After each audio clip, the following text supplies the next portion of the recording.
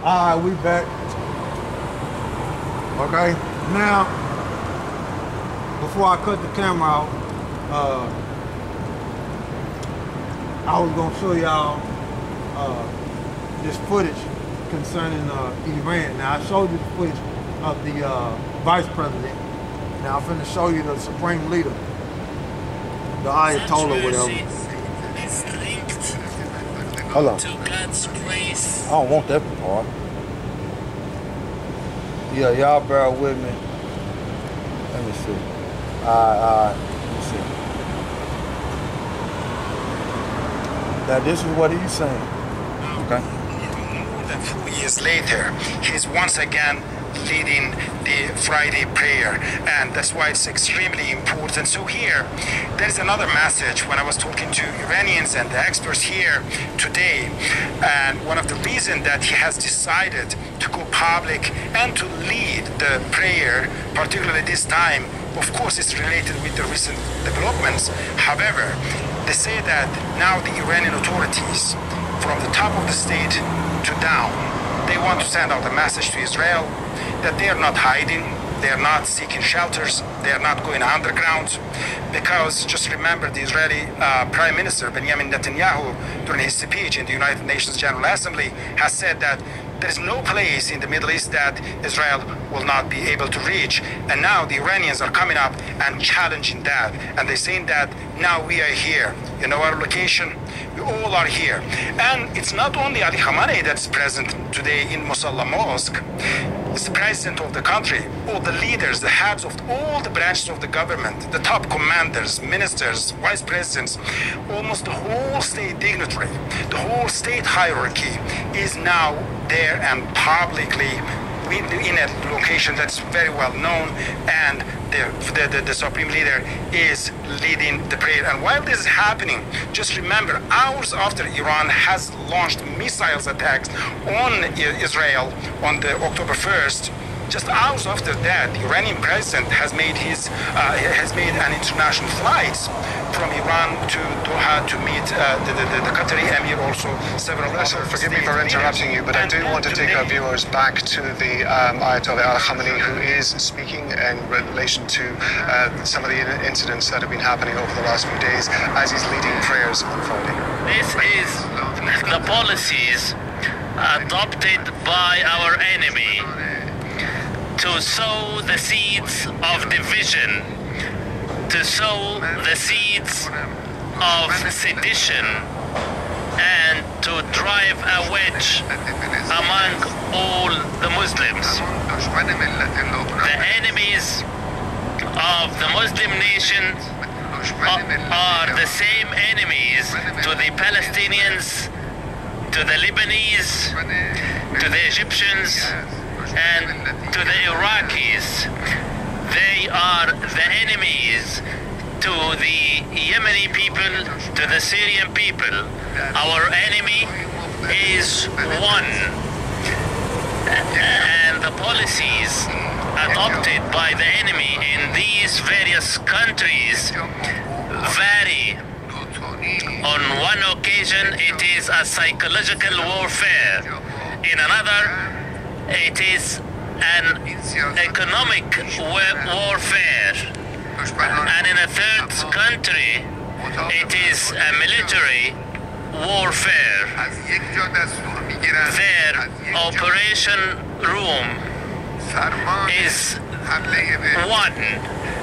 They receive the same orders, and their orders is to target and hit the Muslim peoples. If their policies of sowing the seeds of division succeed in one country, they may prevail in one country, and once they seize control of one country, they move to the other. Therefore, we should be vigilant. We should be conscious. We should be aware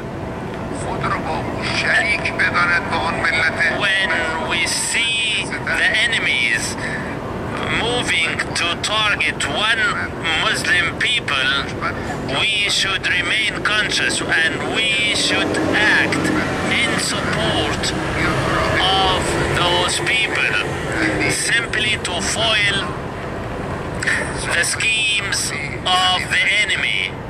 Once the enemy succeeds in their scheme in one country, they move to the other.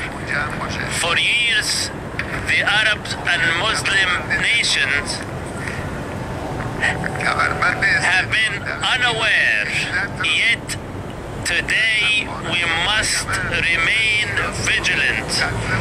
We should roll up our sleeves from Afghanistan to Gaza to Lebanon. We should move and act. We should roll up our sleeves, get prepared for action, and this is what I wanted to start my sermon with. First, to our brothers in Lebanon and Palestine, who have been reeling under all types of injustice. So I want y'all to hear that. That's the way he's talking to them Arabs, which now those are, you got Ishmael and you got Elam, okay? So he's talking to the Arab, which is Ishmael, but he's Elam, okay? So they are two different nations, but they in that land. You got Sunni and you got Shiite. So I just want y'all to hear that, okay? Sunni and Shiite Muslim, that's what it is. But I just want y'all to hear that. That's the vibration on them. But that's the vibration of the Heavenly Father and His Son putting on them to build them up, to give them confidence, okay?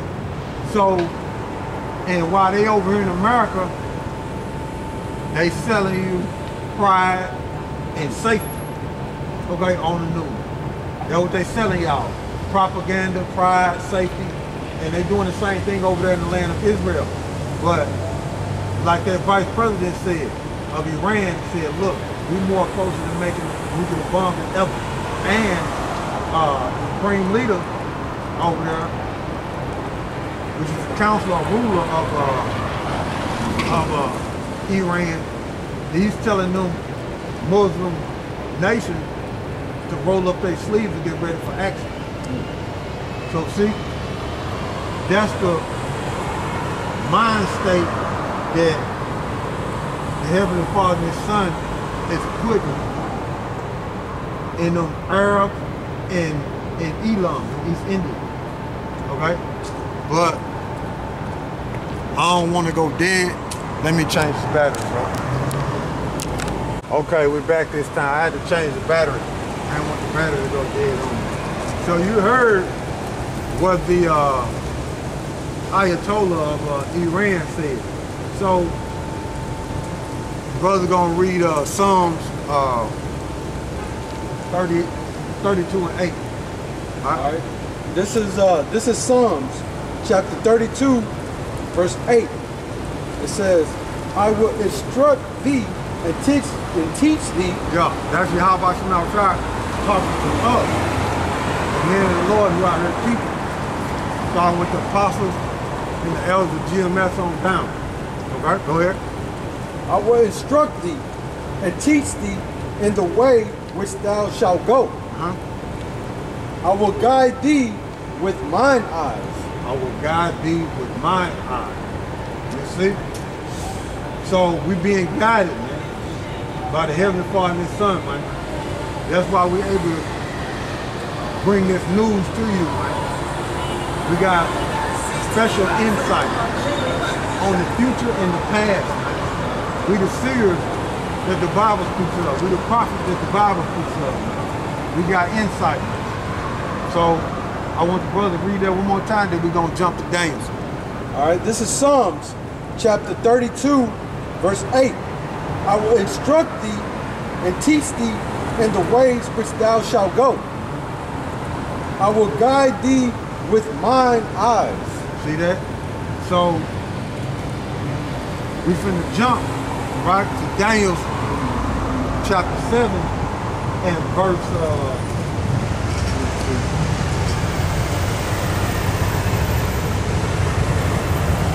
6.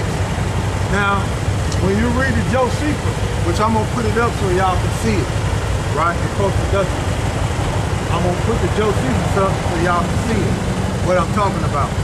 So when you read the Josephus, when Alexander came into Jerusalem, you had the Israelite, who was the Levi, showing Alexander in the scriptures, saying, "This is you." And Alexander knew Hebrew, and he was taught by Aristotle. Okay, he was taught by Aristotle. Okay, which was an Israelite.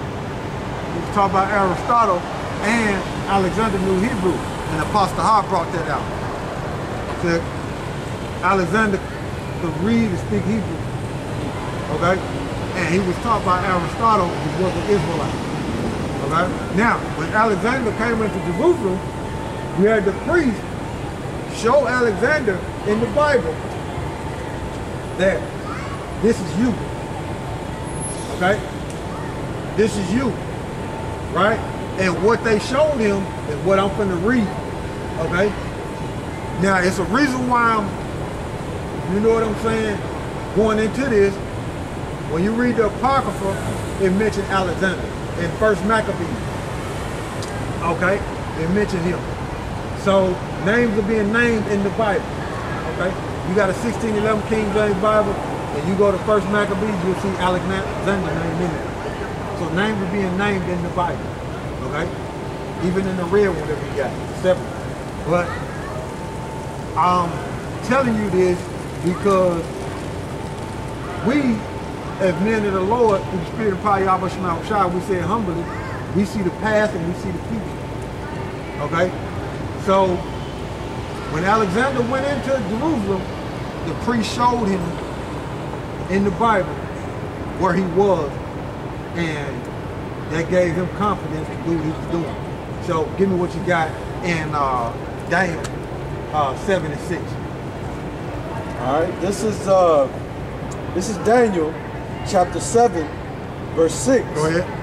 After this I beheld, and lo, another, like a leopard. That's Alexander, right? Go ahead. Which had upon the back of it 4 wings. And the wings represent him in speed conquering the known nations at that time, the dark nations back at that time.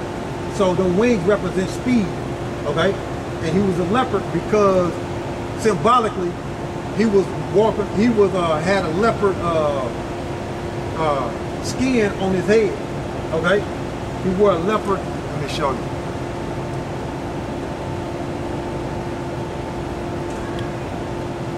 Alexander leopard skin on his head.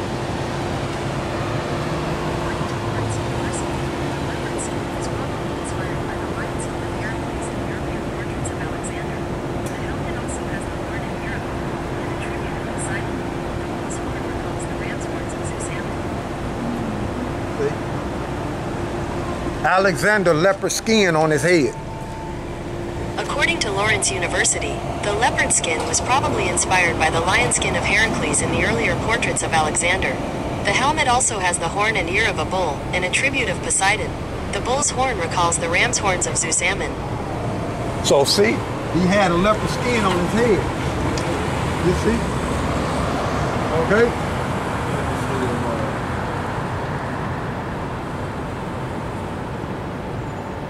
See, that's, you can't really tell, but it's there. You know what I'm saying? This is an image of it. Okay. You see? This is an image of it. I don't know if y'all can, let me see. I don't know if y'all can see it, but that's an image of it.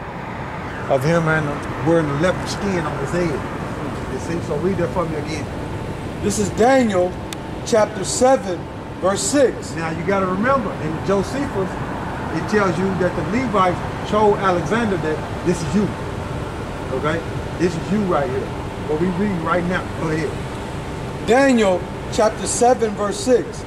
After this I beheld, and lo, another, like a leopard, which had upon the back of his wings of a fowl. So that represents, the wings of a fowl represent speed. Okay? Going to how fast he was taking down the dark nation. Okay, go ahead. It says, which had upon the back of it 4 wings as a fowl. It says the beast and had also 4 heads. Okay? The 4 heads was the general back then. Okay? Which Alexander, there were more generals, but these generals was the one to come out on top. Okay? Out of Alexander general. Now,